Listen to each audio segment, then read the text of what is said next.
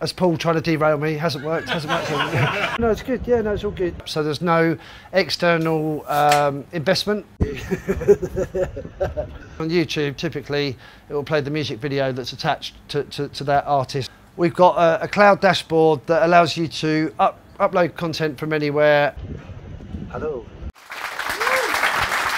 So, good evening, guys. My name's Ashley. I want to start by thanking Paul for inviting me. I run a company called Now Marketing. We're founded in 2010, and Now Marketing technically is the equivalent of what BT Openreach is to telecoms. We are to the marketing industry, so we have a lot of white label partners that take the Now Marketing brand away, probably why you haven't heard of us. And they sell to hospitality, nightclubs, bowling, and things like that. Company's been running for 13 years now. We're completely bootstrapped, so there's no external investment in Now Marketing. It's literally grassroots. I was a director in the previous business and decided that 2010 was the time to start Now Marketing. So obviously with the narrative of tonight, it's all about cloud. So we want Linode, but because Akamai bought Linode, I can say Akamai and it sounds cooler. There's a little bit of hardware that we've got, which is a little bit of get out of jail free, a little bit if virtualization goes wobbly. We do have some hardware, 1 year of space. We have a nuclear attack and we can still recover from it. So the main core infrastructure is built out of virtual private servers, S3 compatible storage, so technically all of the APIs that work with AWS services work with the drop-in replacements, i.e. Linode, and we buy our IP transit, and we've got the small amount of co-location with Cloud Coco, which has changed its name more times than I've had hot dinners. So obviously people tend to ask, you know, what's your stack? So we are technically a LAMP stack. So CentOS, I'm glad you mentioned CentOS actually, because I think CentOS 7 is end of life June 2024. Yep. So obviously Apache, like one of the most popular web servers in the world. MariaDB, which I don't know if many of you are familiar, but the actual founder or the founding developer of MySQL decided to branch off of MariaDB because he didn't really like what happened commercially. I appreciate this is on YouTube, so I'm not going to say anything too bad, but MariaDB is technically what MySQL used to be and the community is fully behind it. And then finally, PHP 8. I know there's lots of people that doing all these different types of coding. Obviously, as mentioned earlier, we've got Lambdas, so like code as a service in the cloud. Genuinely, I've learned one language and I've learned it well. My team all have coding conventions with us, so we all kind of write the same way. And genuinely, hand on heart, I had a situation where I couldn't work out whether it's Mark, Jez, Jim, or me that have written the code because the coding convention was so tight. So one for me there. The areas I'm going to talk about, it was going to be 3 sections. I waffle, which you've probably already spotted. I'm going to do 2 areas tonight. One is acoustic fingerprinting in the cloud. Everybody's heard of Shazam. Obviously, I think they're first to market, like 98, 99. I think it originally was over like GSM. You would dial a 5-digit number, hold your phone up. 10 seconds later, long behold, a text message comes through. You're charged something like 900 quid on your phone bill for it. We've done the same thing for small-scale radio.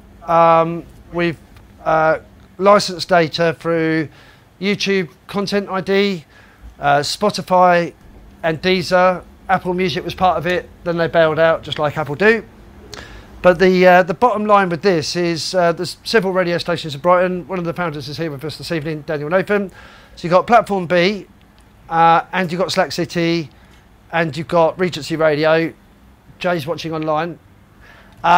So long story short, what we've done is we've taken the stream from all of these radio stations, we've transcoded it, and then we've taken a sample every 10 seconds and we've compared it against Spotify's database, Deezer's database, and YouTube's Content ID database. And this rebuilds all of the now playing information, what was previously paid, and so on, and some, which I'll get to. So technically the question is why? Why would you need to do that? We've got play-out systems that are to the millisecond accurate. You've got, you know, a whole array of metadata and telemetric data that's coming into the audio chain. And these DJs mix on their software like Serato. Some of them are even on vinyl. And technically, all of these outputs, you've got DAB, you've got the now playing on the website, a player on your computer. Normally the now playing is coming up in the title bar.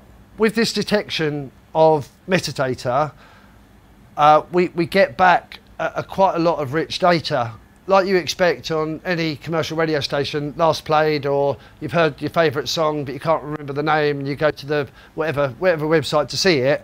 It's exactly the same on Platform B's website, but we're saying, right, this is the artist, this is the title, and then we're able to construct a sentence from the data. So we're saying from the album Devotion, released in January 2021 on, I can't pronounce the record label. And on top of that, because we've got Spotify data, and we've got Deezer data, and we've got YouTube Content ID, we're able to put buttons. So technically you click the button on recently played and it will open out. So technically if you've got your Spotify playlist, you're able to add it to your favourites if that's the tune that you're taking interest in. Same for Deezer, and on YouTube typically it will play the music video that's attached to that artist and song.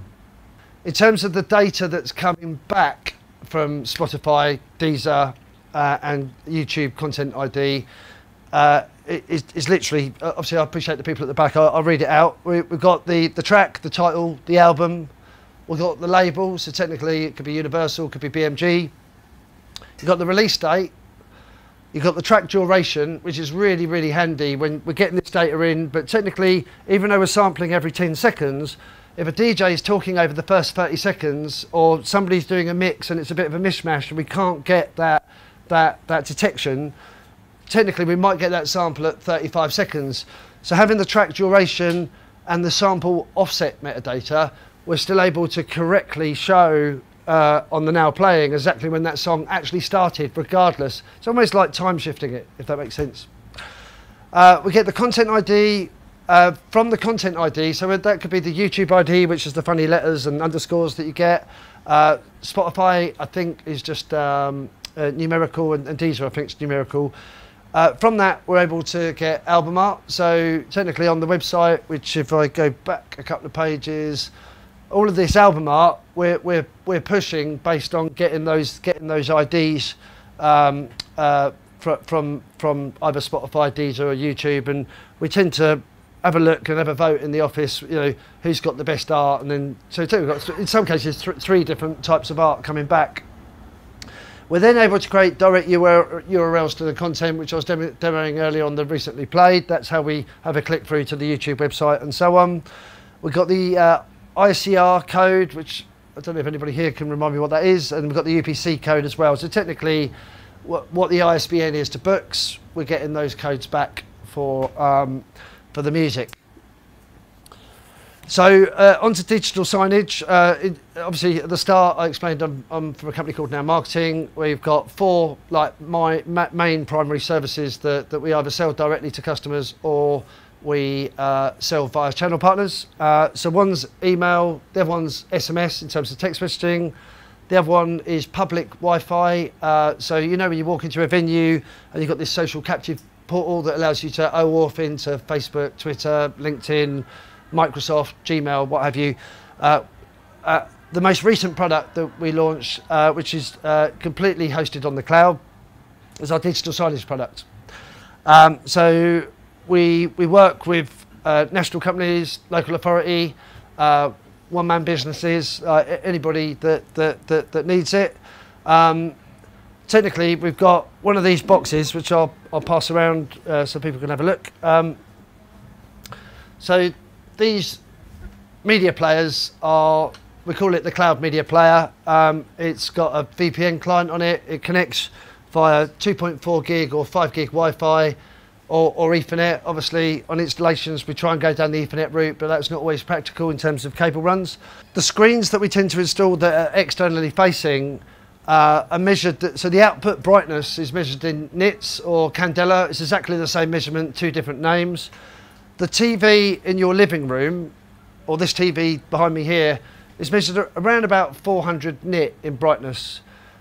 This screen here on the high street, which does have an ambient light sensor on it, so technically if they've got direct sunlight shining in through the window, it will turn up the backlight brightness. And obviously if it's at night, obviously we don't want to give somebody a suntan on the other side of the road, so it turns its brightness down. But typically these screens that we install are about 4,000 nit, so 10 times brighter than the screen that's right beside me here. We work with local authority, we work with nationals, we work with anyone that will take us, quite frankly. So you've got these high brightness screens in the window. This one here for Brighton Centre on the south coast is actually a 75-inch screen. It's one of the largest that we do. We also do totems. The benefit of the totems is they're on wheels, they can be pushed around, and in this case at Brighton Centre I think they've got 12 of these units. They're really good for signposting, really good for you know, directing footfall and what have you, and obviously because these media players that are going around the room at the moment are you know, standalone, technically every screen can show independent content of the other, which with the old wired systems you'd normally have like 4 channels and it'd be one of those 4 channels the screens can show. Technically you could actually signpost arrows around a venue or what have you because of the unique content on a per screen basis.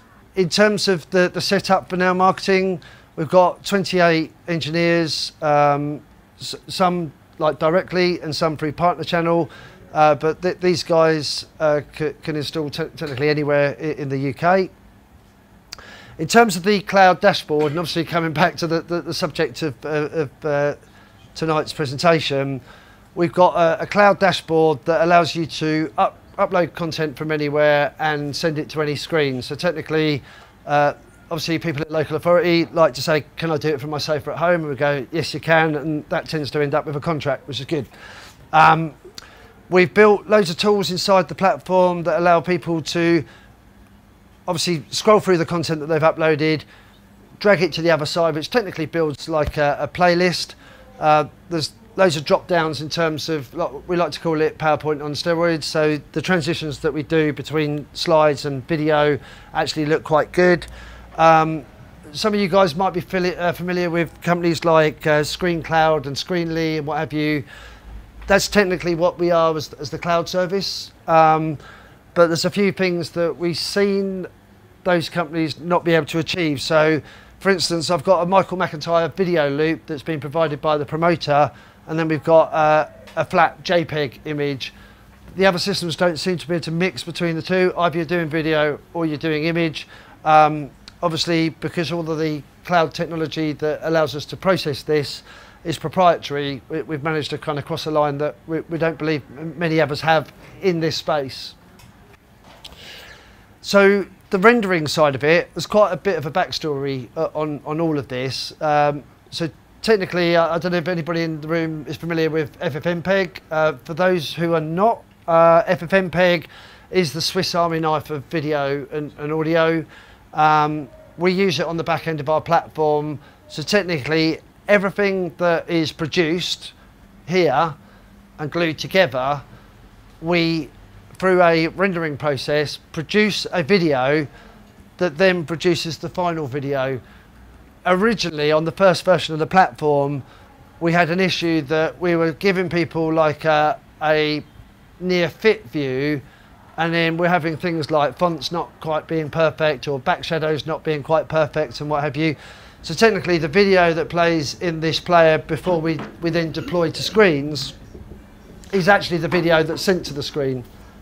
So all of this rendering takes place in the cloud, and the majority of this happens on Linode that has now been acquired by Akamai.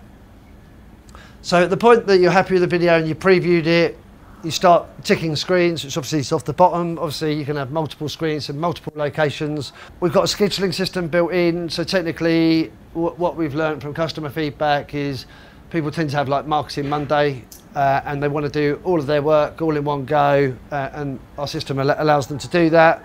Yet again, just focusing on the power of the cloud. The bottom line is everything that I've showed you today is being hosted for less than 500 quid a month.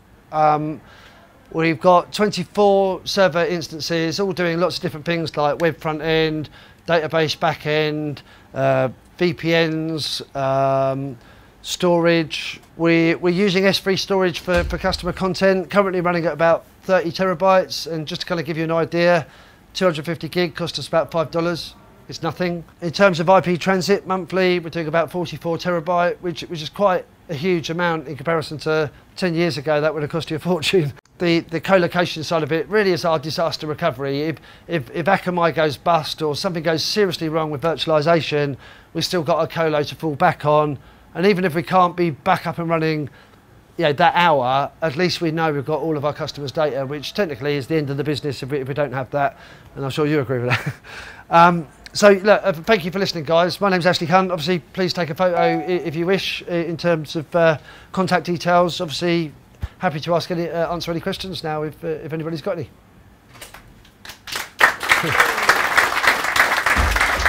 Thank you. All right, come on. We have. Oh, you want that? Do we have any questions? Make it a simple question, though. Anything Yeah. special about the fingerprinting? How you do the fingerprinting with Fourier transformation or anything special? Right. So technically, there's quite a few service providers out there that work directly with Spotify, YouTube, Content ID, and Deezer. So technically, that all happens over API, and there's a number of service providers that I can introduce you to if you want after this talk. Was interested in the Yeah. No. It's no speakers, thanks to Paul. But yeah. in your radio solution, because there's similar stuff going on in the broadcast industry. Is that everyone's looking to monetize content, but none of them seem bothered about doing it. You know, someone produce a program, but they expect someone downstream to turn it into different languages and edit it. What's stopping the radio stations? I mean, you inferred it'd be a hell of a lot easier if they did it themselves. You're having to work around all that. What's stopping them do it? Why don't they? So in terms of like the major players like Global and Bauer and what have you, why they're not doing? Those stations you're working with, you could get a much cleaner output from track. That's the point. Obviously, like nowadays, instant, right? You know, even my children, if a video or a program doesn't load within 2 seconds, they abandon, right? So in terms of quality of metadata, that was really the driver for all of it. I've got to give credit that Daniel, who's sitting in the audience here, said, I think in 2018, we really need to see this happen. You know, you've got DJs that are genuinely playing off 7-inch vinyl. Well, why can't we be inclusive of that metadata? So to try and answer your question directly, which is it's a difficult one. I'm not sure I can give you a conclusive answer, to be honest with you, but why isn't Bauer doing it? Why isn't Global doing it? I think a lot of these stations have quite a manufactured output that's through playlist engines, you know, whatever playout systems they're using. So therefore, the metadata is present. Yeah, arguably formats like Kiss and what have you, where you've got live DJs. Yeah, I think maybe they don't realise how cheap it is to do. It sounds like you're giving them flexibility. Their sort of off-the-shelf systems haven't got, possibly. No, absolutely, totally. You know, like I think if we didn't have such intelligence in the room, people would call it AI, but actually it's acoustic fingerprinting. So,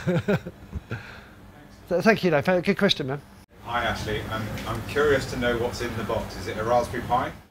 Aha, it is. Yeah, it's a Raspberry Pi 3B Plus with a right-angle board in it that made you ask the question. I'm going to be greedy because I have a second question.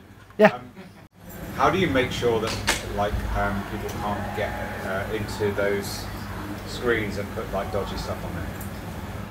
In sensitive places, we dictate that we want a separate SSID if it is on Wi-Fi. We always go for cabled if we can.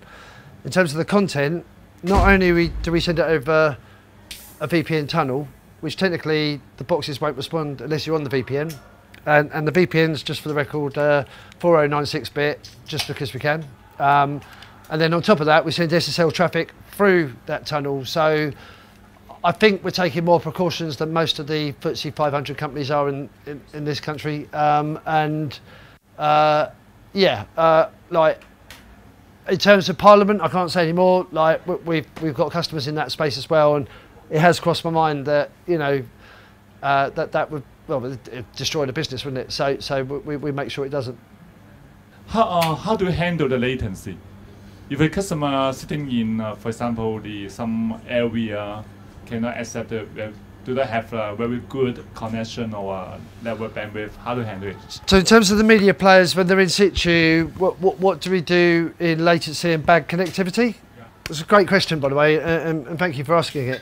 So the media players have a cache of the data. So we have a strategy in our marketing that black screens are, we never want to see them.